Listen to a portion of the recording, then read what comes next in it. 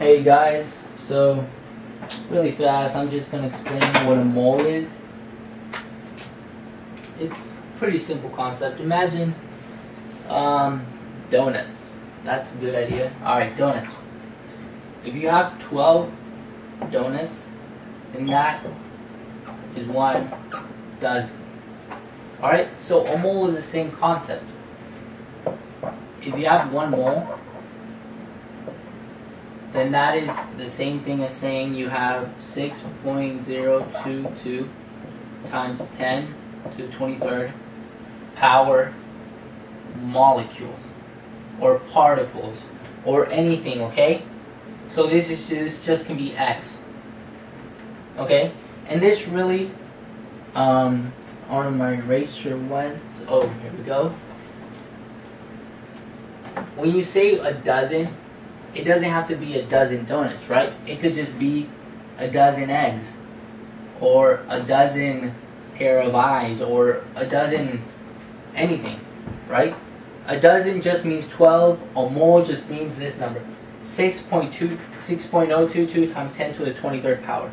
Now, one thing I do want to give you is, I want to give you an idea of how big this number is. This is quite an important number actually. 6.022 times 10 to the 23rd power. So that's 6 with basically 23 zeros in front of it. Okay? Every time you add a 0, that is times 10. This number is so big, it is almost literally unimaginable. But I'm going to give you an analogy. Imagine that you had marbles, okay? Just regular sized marbles. If you took those marbles and you spread them across the surface of the earth, the layer of marbles that you would have created would be 3 miles high.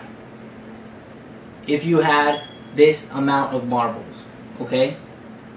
6 with 23 zeros of it, marbles on the face of the earth, it would cover the earth with 3 miles thick layer of marbles. That is pretty big. That is almost unimaginably big. That's basically it.